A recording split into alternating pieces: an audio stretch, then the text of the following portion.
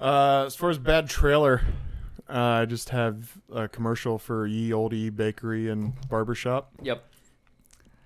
Yeah, so I said obviously it has to be about the pie shop, and it's kind of like a rags to riches or like a bringing the business up kind of thing, you know. So it's like it starts off at shitty. Todd comes in, Toby comes in, you know, they get a little bit busier. Business starts booming, and then it's much more successful. And then the fantasy sequence that Lovett has is like their end perfect life kind of thing with them going on vacation after the business succeeds without them, you know. Yep. Bad summaries. I had 3 of them.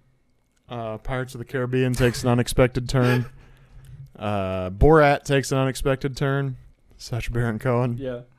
And I said husband kills wife over love for cannibalism. Yep. So those are pretty good. I had support for local businesses grow due to collaborative efforts between shops. Barbershop and the meat pie thing and everything there. And then also local dry cleaner profits double after new barbershop opens up because Todd was getting nothing but blood all over his shirts, and somebody had to clean that out. Yeah. Bad casting. I said Travolta as Sweeney Todd. Ooh, that would be something.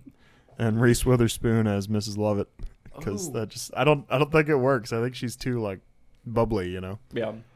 So. No, it's good. I kind of struggle with casting for this one because of the nostalgia glasses. I kind of get stuck on these, so I just have to make him kind of weird. So Mini-Me is Toby. Sure.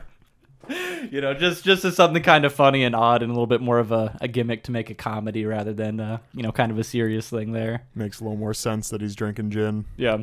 Also, what would be interesting is a Nicolas Cage as Sweeney Todd, but like the trying way too hard that it's like really cringy rather than like just being a normal dark brooding person.